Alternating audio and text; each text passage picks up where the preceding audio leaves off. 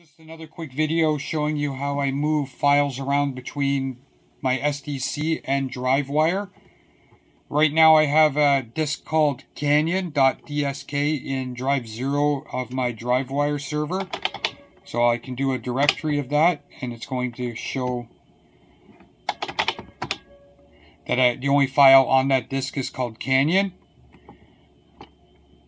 Now I want to move some files from my SDC onto Drivewire, so what I'm going to do is poke the slot that I have my SDC in, which is slot 3, so I'll poke 65407, 34. Now if I do a directory, I'm still going to get the directory of the Canyon disk in my Drivewire drive 0, and that's because I haven't turned the drive off yet. So I'm going to do a drive off 0. Now if I do the directory, I'm going to get the directory of what's on the SDC, which happens to be the SDCX files and a file named asterisk and drive off, a couple small programs that I wrote. So I want to get this onto Drivewire, so what I'm going to do is back up 0, which is my SDC directory, and I'm going to put it to, say, drive 2 of Drivewire.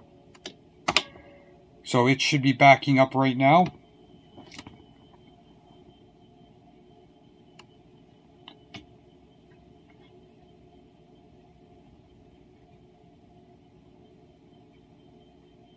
Waiting is always the longest part. But it just finished backing up, and if we want to verify that now, I'm going to do a directory 2.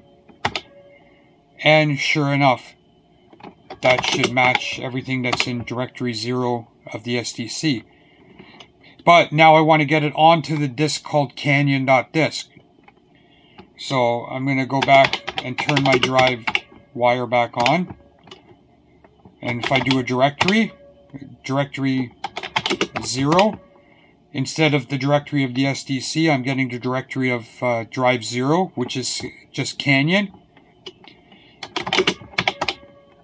And I want to copy a file, so I'll say load asterisk drive 2, and I want to save it as asterisk to my drive 0.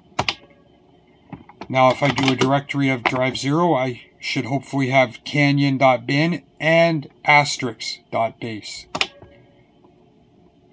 And sure enough, I do.